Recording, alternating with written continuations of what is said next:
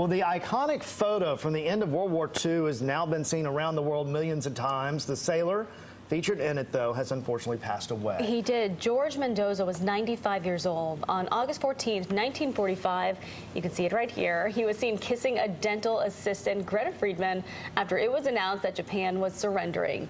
Now, since then, this has become one of the most famous photos from the past century.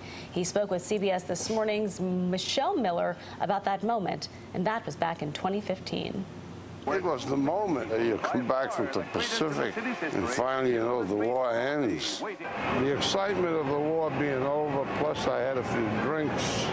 So when I saw the nurse, I grabbed her and I kissed her. Mendoza actually on a date with another woman when that famous kiss happened. His date apparently did not mind, though. The pair got married just a few years later.